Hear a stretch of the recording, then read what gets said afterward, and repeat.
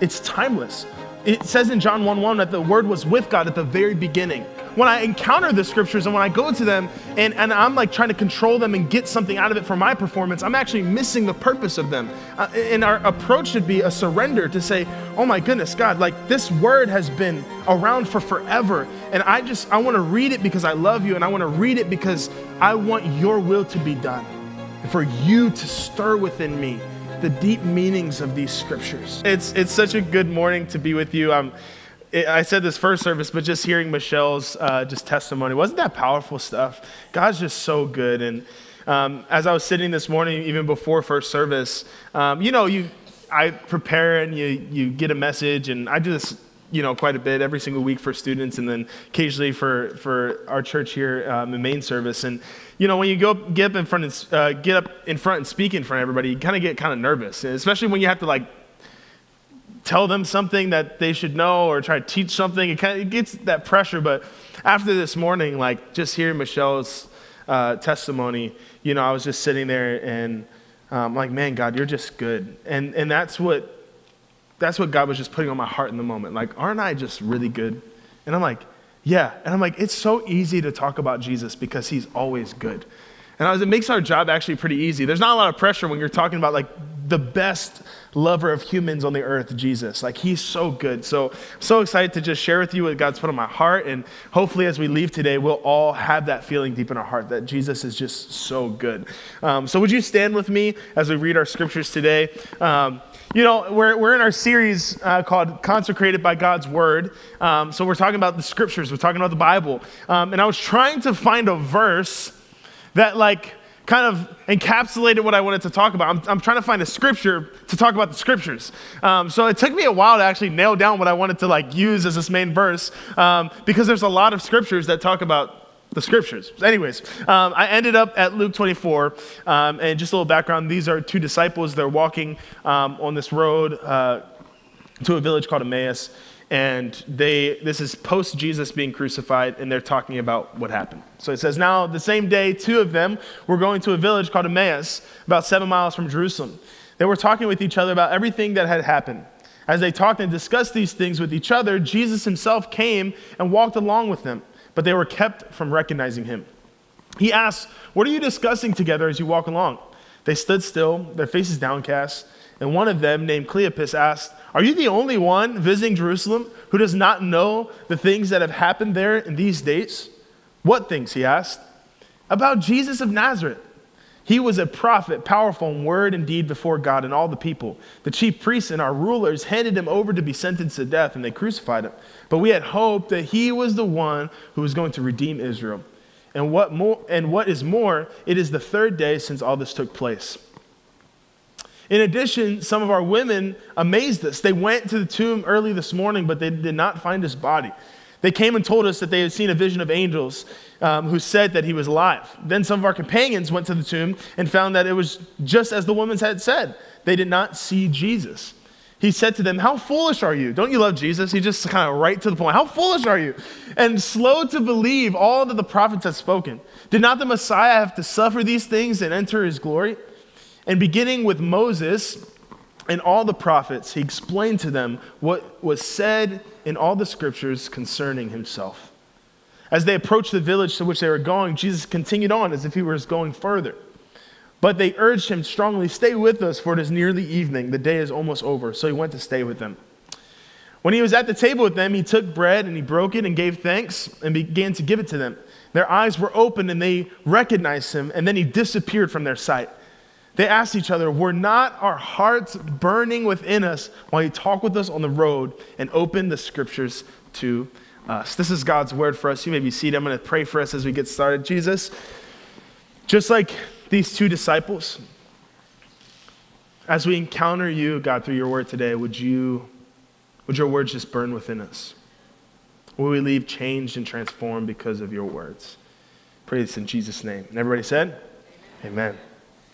I want to do something with you this morning. I want to invite you into my mind in preparation for most of my messages. I think that it's helpful for me to kind of empathize with you and for you to empathize with me in the ways that we kind of experience this space here. I don't know. I was kind of thinking about it. I was like, let's do something fun. So I'm going to help you understand where I'm at, and then you're going to help me understand where you're at. Does that sound good?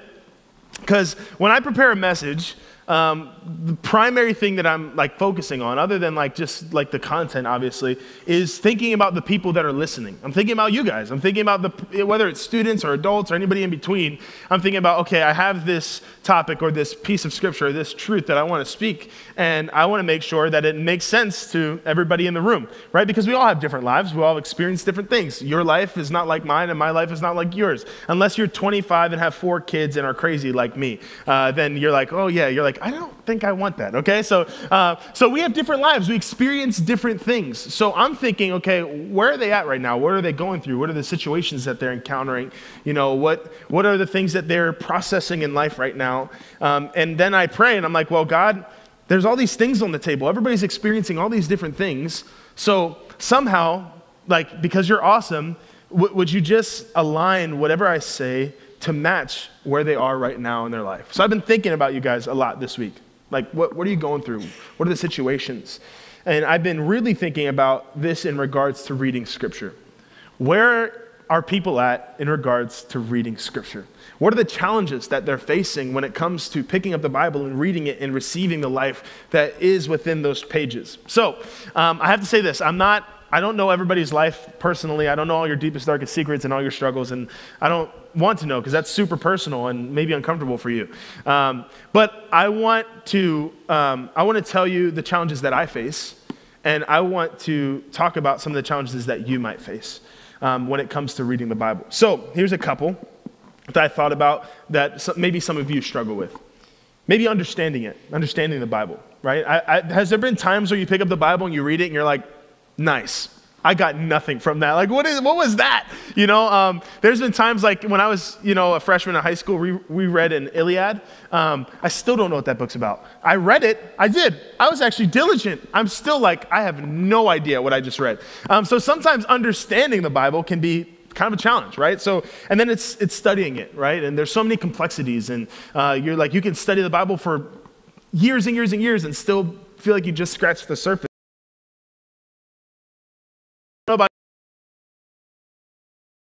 Is a challenge. Anybody like have kids and you're like, well, at 6 a.m. they wake up and they go to sleep at a later time, and if we're lucky, they take a nap. Like me and my wife, we have like prayer and fasting every noon. We're like, can they please, God, put them for a nap, Lord?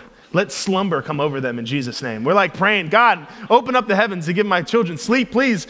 So sometimes it's like finding the time, having kids can also just be a challenge of just picking up and finding time to read it. There's also parts of the Bible that like feel slow, and there's like a lot of information. Like you go through Numbers, Leviticus, the first chapter of Matthew, I almost gave up. There's all these lineages, and I'm like, I don't even know what I'm reading right now. I can't say half of these names. So sometimes it's like the slow parts, the confusing parts. They're hard to get through. I think one of the biggest ones is the pressure of performance. You're like, man, I'm a Christian. I should read the Bible, but I don't really want to. Or like, I feel like I'm not really good at it, or I don't really understand it, right? So, and then there's the situations we're going through. Life gets tough, life gets busy, and we're trying to figure out like, what's more important. And then there's just like basic, like, oh man, like I'm busy, I'm tired, I'm like going through these different situations. The Bible is a big book, it's intimidating. Like, I don't know if I have like the desire to just jump in. So those are some of the situations that I think that some of you are facing, and some of those are true for me, but there's some particular ones that are hard for me too. Some particular challenges that, honestly, can you not judge me? Is this like Planet Fitness, no judgment zone? Are we all agreeing? Because I'm like, yeah, the guy telling you about the Bible is like, yeah, here's my problems, okay? So I'm just being honest with you. One of them is lack of desire. Like I struggle with like the lack of desire to read the Bible. I know, it's bad, okay? I'm working through it with Jesus. It's because that most of the time when I'm picking up the Bible, it's for work. It's for writing a sermon, it's for studying, it's for, being up on my knowledge of the scriptures and studying and being, the good pastor Christian Manny, trying to pick up the Bible and learn more and, have great messages that impress you guys and, that make a difference in the students' lives. So sometimes when I look at the scripture, it automatically triggers my brain to think, I'm working. So there's sometimes a lack of desire, because some of you don't want to show up for work some days too, right? Some of it, and most of the time, is performance. Like, I want to be good at it, right? So there's this pressure to know it, to master it, to memorize it, to have all the answers for all those crazy questions that come at me every Wednesday night from students, and to have an answer for things. And it's the pressure to perform, right? And sometimes when I read the scriptures, I want you guys to understand them and to know them. So there's this pressure of just when I go to the Bible, it's like, oh man, I feel pressured to get it right, to know it all. And that can actually get in the way. And then on top of that, then there comes the shame of oh man, I haven't read the Bible in a couple of days. And I'm a Christian, I'm a pastor, I should be reading the Bible. So there's this shame that comes on. And then this one's hard for me too, the comprehension.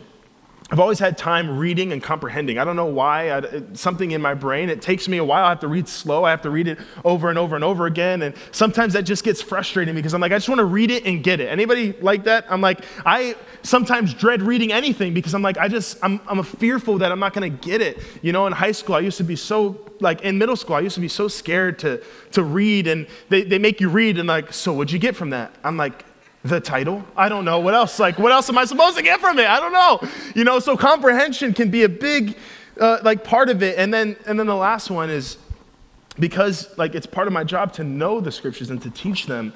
A lot of the times when I engage with the scriptures, I find a lot of information, but I lack finding God's presence.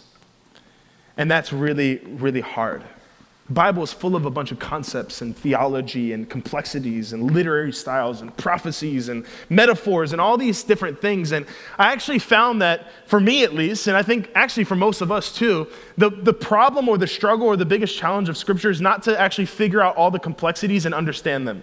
That's actually not the biggest challenge. Although it's daunting and you look at your Bible, it's kind of thick and there's so much in there and it's vast and it's a lot of knowledge in there. I don't think the biggest problem is actually reading it to understand and to work out those complexities. I think the biggest problem for most people when it comes to picking up the Bible is reading it and finding intimacy and presence with Jesus. I think that sometimes we read and we find information and cool facts, but we actually miss an encounter with the presence of God.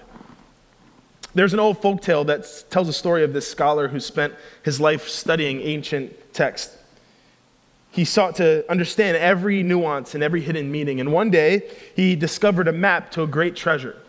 Excited, he meticulously analyzed the map, deciphering its symbols and plotting every detail. And years passed, and the scholar grew old, never having set foot on the journey to find the treasure. He knew the map better than anyone, but he never experienced the treasure itself. I think a lot of us with the scriptures, we have the same experience.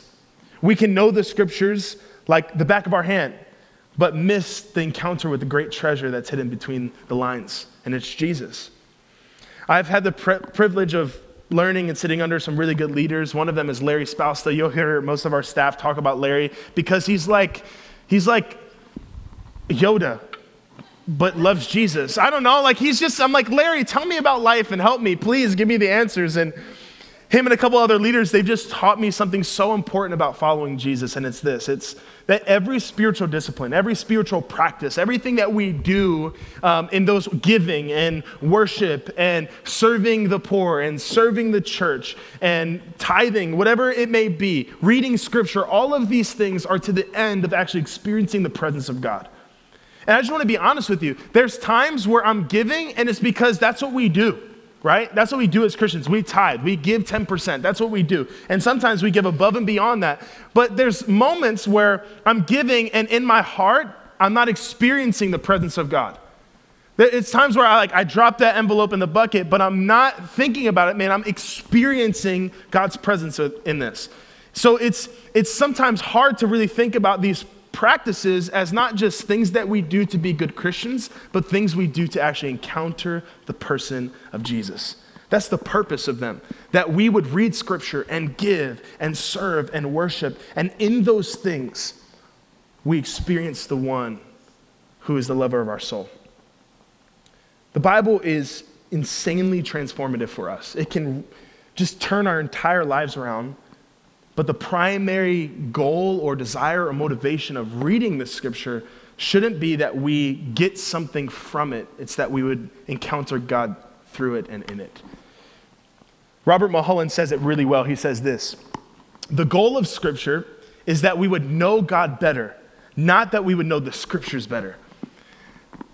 I read this and I was like, I'm going to send that to Pastor Isaac. I'm like, is this heresy? I'm like, I don't know, because this goes so much against what I've been taught, is that you learn the scriptures and you memorize them and you master them, because that's what it means, but to be a Christian. But what Robert Mulholland is inviting us into is that we would experience the scriptures as a place and an invitation to know God through them. I love this because it takes the performance out of it for us.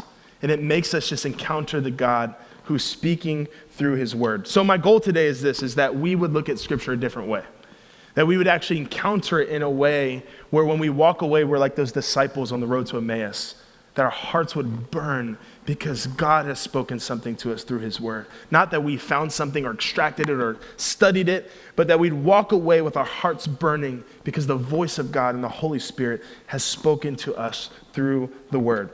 So I've thought about some ways where I have changed my view on scripture in the way that I engage it so that I can actually experience the presence of God and not just be always information grabbing. So the first one is this: reading God's word for God's purposes, not personal performance. Read for God's purposes, not personal performance. Our culture has really affected the way that we do everything. Because we're such achievers, right? We like to do things. We like to achieve. We like to mark the box. We like to check it off. How many of you like to check off that list? You're like, yeah, you're like, got it, done. And when you look at that list and you see all those check marks, you just sit back and you're like, the Lord is good. Like, he's really good, you know? And believe it or not, I'm a checkbox person. Like, I love, because I'm like, I did it. I'll send my wife, I'm like, I got everything done today, sweetie. Woo! I did it. Because I'm an achiever, right? And I want to perform well. I want to do well, which is not a bad desire, but what performance can do is it could steal the intimacy right out of the spiritual practices for us, especially God's word. Because we feel like we have to extract and master the text. We feel like we have to pull out everything instead of letting God's purposes be God's purposes and his will be done and him speak to us, right? So sometimes my motivation, Brian, reading scripture, I'm just going to be honest with you, because I love the Bible app. How many of you have the Bible app? You should download it. It's a great app. There's one thing that I don't like about it. I'm to be honest with you. Sorry, Craig Rochelle. I love you. There's one thing that I don't like about it. Is that the little streak thing. I don't like it. Because it makes me feel bad, okay? Like, it does. Because sometimes I'm like, yo, I got a good streak on the Bible app. Like, I'm a Christian. Like, for real. You know? And when the verse of the day is like good, like real good. I'm not talking about like those other scriptures. I'm talking about like the real good ones. I'll have to show somebody like, hey, did you see the verse of the day? And right above it is the streak. And I'm like, just look above that. I'm just saying, like, I've been reading every day, right? Because it's a place of performance. So that streak, like, to me, I'm like, well, I don't want to lose that. It's a good number. I don't want to lose that. So I wake up in the morning and I'm going throughout my day and I'm like, wait, hold up. Did I pick up the Bible today? I'm going to lose my streak. I'm like, no. I'm like, if I lose my streak, I'm not even talking to my wife all day. I'm like, I don't want to talk. Something happened to me today. I lost my streak on the Bible app. But seriously, so sometimes when I open the Bible app, it's not for the purpose of encountering the presence of Jesus. It's to keep my achievement up. And what happens in my heart is that I miss the encounter with the presence of God who's inviting me to experience his love and to worship him deeper. And that should be our heart. And I think that if we actually engage the scriptures for that purpose, we'd have much more of a desire to do it. Where it's not, I'm just doing it to keep the Bible app streak up or to not look like a bad Christian, but I'm engaging it because I want to meet Jesus within those texts. I want to encounter the presence of God. So I think that we have to actually change the way that we view it to say, God, I want to read the scriptures for your purposes. But because this is like, just think about this. The word of God has existed. It's timeless. It says in John 1:1 that the word was with God at the very beginning, right? So this word that we're reading, these scriptures that we're reading, they've been in existence for forever. So I'm like, when I encounter the scriptures and when I go to them and I'm like trying to control them and get something out of it for my performance, I'm actually missing the purpose of them. And our approach should be a surrender to say, oh my goodness, God, like this word has been around for forever. And I want to read it because I love you, and I want to read it because I want your will to be done and for you to stir within me the deep meanings of these scriptures. This is what Richard Rohr says. I love this. He says, we must approach the scriptures with humility and patience, with our own agenda out of the way, and allow the Spirit to stir the deeper meaning for us. This next part kills me. Otherwise, we only hear what we already agree with or we've already decided to look for. That's like, I'm like, oh my goodness. Sometimes when I'm reading scripture, I already have what I'm looking for on my mind before I get there. And I use them to just be like, I'm right. Thank you, God. Appreciate that. Check. Instead of engaging them and saying, God, no, I'm surrendering to a word that is so infallible and perfect, and I'm allowing you to actually speak to me what you want me to learn and what you want me to absorb. So we have to actually put our agenda out of the way and allow the Spirit to come in and begin to stir those deeper meanings for us. We have to read the Bible for God's purposes, not for our personal performance. And what are God's purposes? I just put a few up here. These are not the only ones, but very simply, to connect to us, to transform us, and to teach us. These are his purposes. So that when we encounter the scriptures, when we approach it with this heart of surrender, God begins to speak to us the deeper meanings that he has for us. And it begins to revolutionize the way that we experience those things. And they begin to burn in our heart. God speaks the deeper meanings, and we walk away not with saying, I've done it, but saying, man, God has spoken to me, and those words are burning within my heart. The second one is reading for transformation, not only information. I said not only because reading for information is great. Studying scripture is amazing. You should do it. It unlocks so much knowledge about the Bible and actually opens up the story for us. It's so beneficial. But what I find is that I often go to the Bible for an information grab, not for intimacy. I go there not to be transformed, but to get more knowledge. And I think that sometimes when we engage only with our mind, we actually hit a wall at some point where we need something else. So I had to teach myself, hey, I need to engage the scriptures in a way where I'm seeking the transformation of God, not just information more about him, right? So I'll give you an example. Psalm chapter 1 has been really on my heart this whole week. I don't know why. God just put it on my heart, so I just started reading it. So there's a difference between reading for transformation and information, because in transformation, if you want to put up that next slide, transformation is when we engage the heart. But information is when we engage the mind, and both are good. So when I'm reading Psalm chapter 1, the main scripture that kind of spoke to me as I was reading it was, the tree planted by the streams of water, it bears fruit in every season. So if I'm engaging the scriptures with my mind, I'm like really thinking about that logically. So I'm like, oh, okay, well, trees don't bear fruit in every season because there's seasons where it's cold, right? So I'm an Adams County resident now, just letting you know. So before, when I went to the supermarket, I'm like, apples grow year-round, baby. They're always available. Let's go. But they don't. There's seasons to grow apples, right? I didn't know that, but here we go. I'm learning, all right? So I realized that this verse, like when I'm engaging with it with my mind, I'm realizing like, oh, like a tree doesn't bear fruit in every season because there's times where it's not in season, right? They're like, oh, strawberries are not in season, so it doesn't bear fruit. So I'm like, well, this tree is different because it's planted by the water, which obviously in my mind like represents living water. It's bearing fruit in every season. So even in the winter, it's bearing fruit. So my mind is engaging. I'm like, whoa, that can preach. Let's go. I'm going to write some notes about that. I'm like, man, like if you stay planted by the streams of water, like you'll bear fruit in times where it's busy, when times where you're anxious, when times where you're depressed. Like God will, if you're planted in him. So that's my mind being engaged, right? Well, when I engage my heart, it's a completely different process. I'm engaging with the scripture differently. So when I'm coming to the scripture and I'm reading it, And I'm allowing, right, first God's purposes to be done. Surrendering. God, I'm reading your scripture. Do whatever you want. Speak to me whatever you want. I'm open to you. Speak to me the words of life. Burn those words in my heart. So I engage my heart. I start to think about, okay, am I that tree planted by the streams of water? Am I bearing fruit in every season?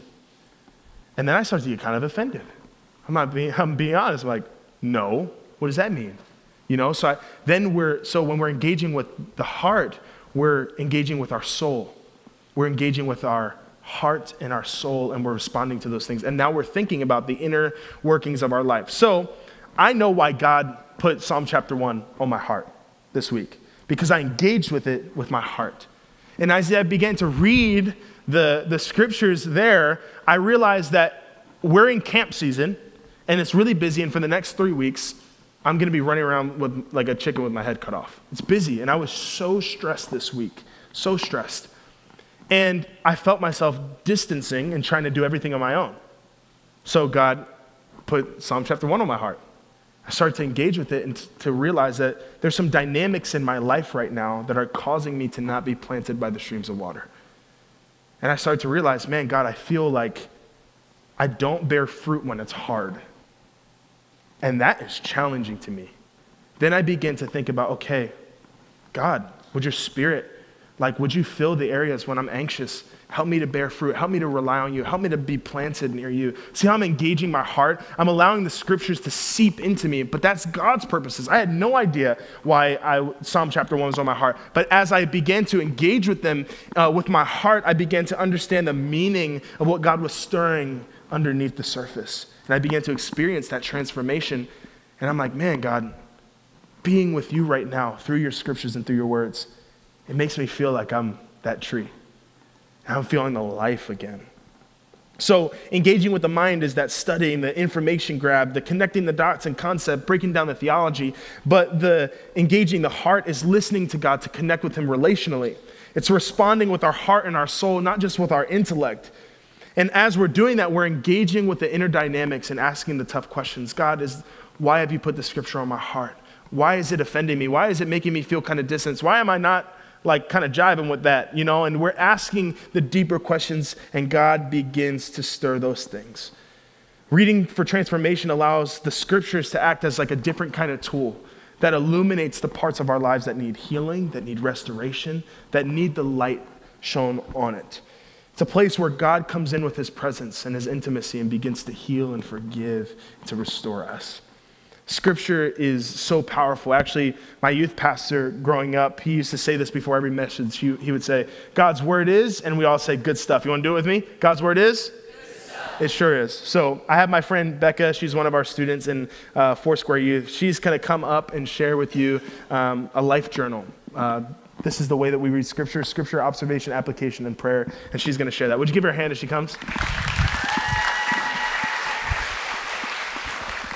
Good morning. So I was reading in Genesis 2:5. It says, neither wild plants nor grains were growing on the earth, for the Lord God had not yet sent rain to water the earth, and there were no people to cultivate the soil. Instead, springs came up from the ground and watered the land.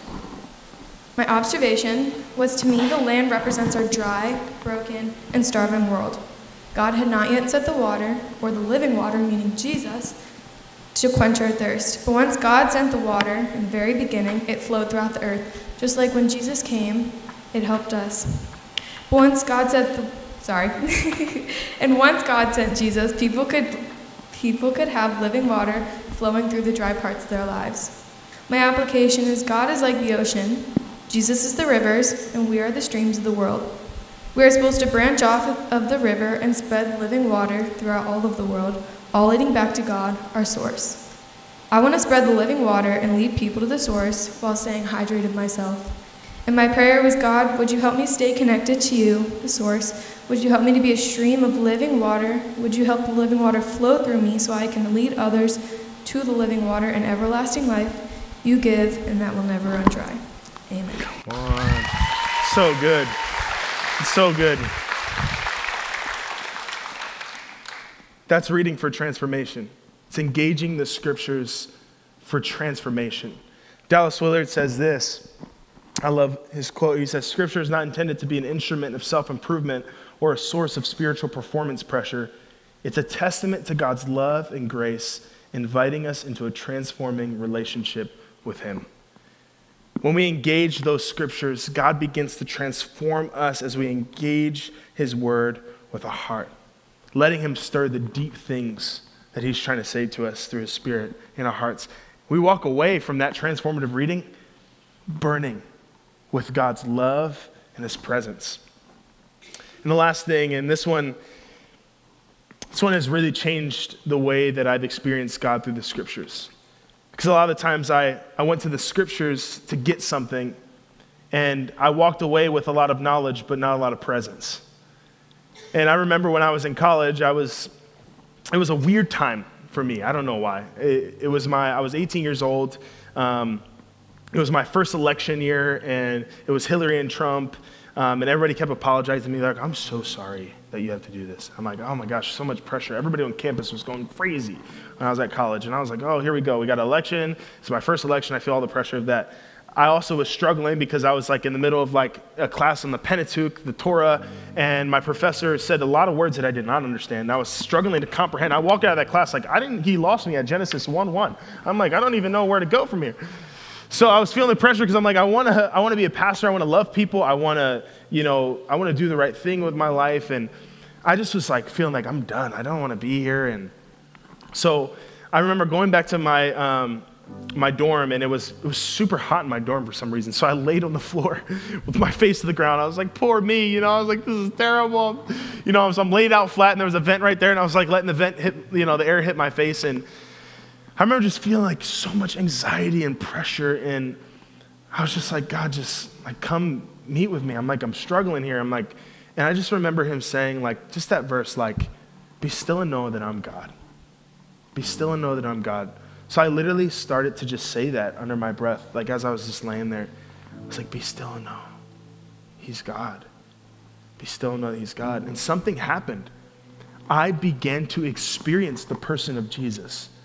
It wasn't just words anymore. It was like I was interacting with a person. So we have to actually recognize that Scripture is an invitation to intimacy. It's an invitation for you to experience the person of Jesus. A lot of times we think of God's Word as a book, but the Bible actually teaches us that God's Word isn't a book, it's a person, and his name is Jesus. It says that in John 1, that he was at the beginning with God, and that the Word was made flesh in Jesus. So when we're encountering the Scripture, we're engaging with them. We're actually engaging with the person of Jesus, and that changed everything for me because I realized that I'm not just reading words on a paper. I'm meeting Jesus who loves me, who died for me, who gave everything for me, and these words are like his invitation to be close and to be transformed by him. So I remember just sitting there being like, be still and know, and I'm like, I can be still and know because these words are not just words, they're a person. Jesus is our peace, our Prince of Peace. And I just began to experience the person of Jesus through the Scriptures. One of the saddest, I think, moments of Scripture is right after Jesus does a miracle. He heals this guy on the Sabbath. And the religious leaders of the time, the Pharisees, they're all like up in arms about that. I can't believe you helped somebody. Like, come on, guys. But they had studied their entire lives to know the Scriptures. Their entire lives to know every in and out, backwards, forwards, upside down. They knew the Scriptures like nobody's business. They could quote the entire Torah. And some of them, the really, really knowledgeable Pharisees, they could quote the whole entire Old Testament. Like word for word. That's insane. And there's this moment where they're giving Jesus a hard time, and this is what he says. It's so sad. He says, you study the Scriptures diligently because you think that in them you have eternal life. But these are the very Scriptures that testify about me, yet you refuse to come to me and have life. They were experiencing the word that they had learned their whole life in a person right in front of them, and they missed it. He's like, you studied the Scriptures diligently, and I'm here to have a relationship with you, but you haven't come to me for life. And I just realized that I don't want to be like that. I don't want to be somebody that just studies the Scriptures just to know the Scriptures for Scripture's sake. I want to know Jesus. I want to be transformed by him. I want to encounter his presence because when I do, everything changes. And I'll close with this. There was a moment a few years ago, I think it was 3 years ago now, my father-in-law passed away. It was like the hardest moment of our lives, and especially for me, I don't know why, but I just kind of dipped down into like a deep depression, and I was anxious, and I was just making stuff at home really tough. And it was really bad. At some point, my wife was just like, I haven't even got to mourn, like, because you're struggling so bad, I have to pick you up. It was so bad. And I remember it was like the middle of the night, and we were just struggling, not because our marriage was bad, I was down in the dumps. And my wife was trying to pull me up, and I'm heavy, so she's like, come on. I remember I woke up in the middle of the night, and I just felt like God just like woke me up. And I was like, okay, like what's going on? And I just felt like I woke my wife Veronica up, and I was like, God woke me up. I think he just like wants to speak to what we're going through right now. And she's like, okay. And I'm like, well, you got something? Because I don't got anything. He just woke me up. I'm like, I don't know. I'm like, God, fix this problem. We're struggling, do your thing. And I just so we stopped and we just waited on the Lord. We're like, Lord, and he just put Psalm 91. And it's early in the morning. And I'm starting to doubt a little bit. I'm like, is there a Psalm 91? I'm like, I don't know if I'm familiar with it. But I'm like, there is a Psalm 91. But I didn't know why that he put Psalm 91 on my heart. I have no idea why. But all I know is that God was just like, I want to speak to you right now. So I just said, hey, let's just read this. And let's just let the words be what they are. And let's just sit with the truth, the person of Jesus. Like, he is the word. Like, let him come in. So we sat there and we read Psalm 91, and we're like, oh, like when I read Psalm 91, I tear up. I'm like, gosh, because I remember as we read, we just wept because God is so good. And we weren't experiencing words that were just like comforting. We were experiencing a person, and his name was Jesus. And his word wasn't just some knowledge or information grab. It was a person that was saying, I know you and I love you, and this is an invitation for you to come near to me. Sometimes we take these spiritual practices like giving and scripture, and we make them our own thing to be performance driven and to make us good, like to make us better Christians or whatever that is. But what God is saying is that these are on-ramps. These are invitations for you to come to me because I love you. So as I began to look at the scriptures like this, my life was changed because I started encountering God's presence through his word. Now, every time I read the scriptures, even if it's like, 10 pages of lineages and names, I'm thinking of it like, man, this is the story where Jesus comes and saves us. This is the story where I find myself in it. This is the love story that God has written for us. And sometimes we have to pick up the Bible, and instead of reading it like a newspaper, we read it like a love letter. Because when I pick up a newspaper, there's a particular purpose that I'm picking it up for. I want to know what's going on. But when I write a love letter to my wife, I'm inviting her into my heart for her on the page. It's an invitation for her to see the hiddenness of my love for her that's in here, but I had to get out on pages. And that's what I feel like God's word is for us. It's the hidden love that he has in his heart that he said, I need to put this on pages for you to experience. So sometimes we pick it up like a glossier or index and we're trying to figure out the meanings, but God is saying, no, primarily it's the place where you know how deep my love is for you and how much if you come in contact with that love, it would change you from the inside out and everything in your life. So what I want to do is I want to close with doing exactly what I did in the middle of the night that night and read Psalm 91 together. And what I want you to do is I want you to strip all the performance you possibly can out. Don't try to understand it in some deep way. Don't try to find the hidden meanings. Let the love letter speak. Let it wash over you. Let Jesus come to you in these words because he is the word. And allow these scriptures to transform whatever situation you're going through right now. If you're struggling, if you're sad, if you're anxious, if you're depressed, if you're going through a situation that you wish you weren't going through, allow Jesus through these scriptures to meet you like he met me and Veronica on that night. And now every time I have a struggle, this week I've been stressed out, it was Psalm 1 and Psalm 91. And I was like, Lord, I'm gonna allow myself, my heart, to experience you in a powerful way. Would you stand with me?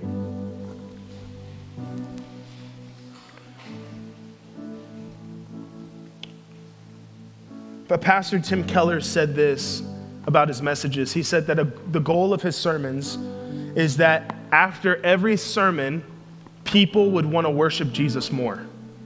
I'm like, that is amazing. I love that. That they would fall in love with Jesus and want to worship him more deeply.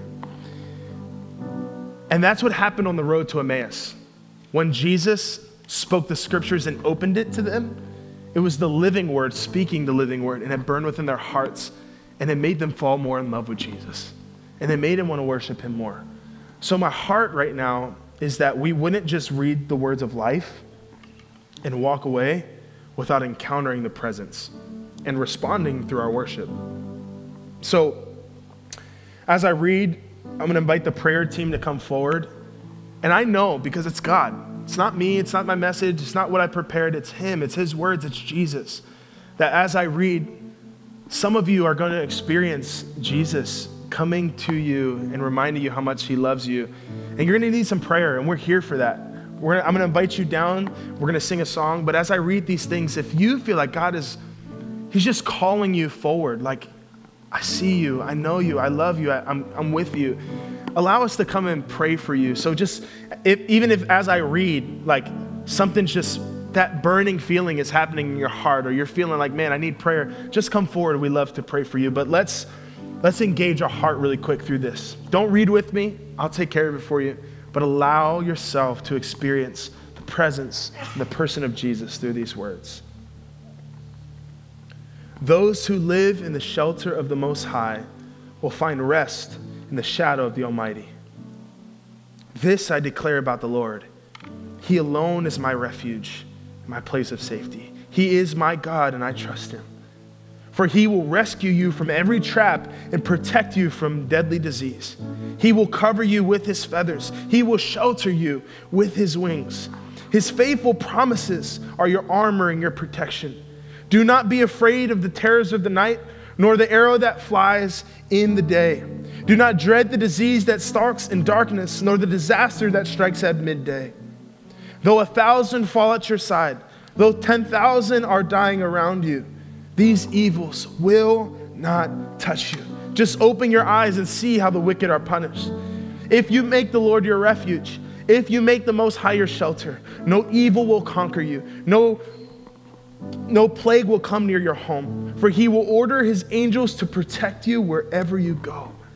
They will hold you up with their hands so you won't even hurt your foot on a stone. You will trample upon lions and cobras. You will crush fierce lions and serpents under your feet. The Lord says, I will rescue those who love me. I will protect those who trust in my name. When they call on me, I will answer. I will be with them in trouble. I will rescue and honor them, and I will reward them with a long life and give them my salvation. That's Jesus. And he's inviting us to encounter him through these words, through his scriptures. I want to pray for us and allow our prayer team to come forward. Father, we ask, Lord, that you would meet us here. That the words that we find in your scriptures wouldn't just be words, but they'd be the person of Jesus coming in, Lord, loving us. God, as we encounter you, Lord, will the things of the world grow strangely dim as we look at your glory and your grace, Father?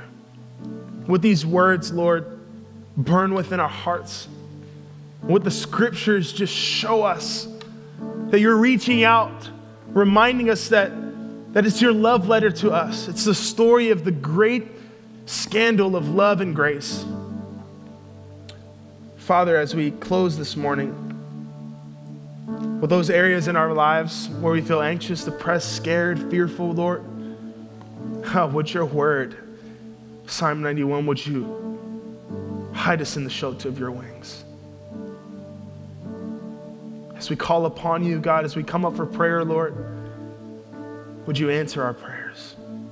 In Jesus' name. If you need prayer, we're down here. We would love to pray with you. Please come forward.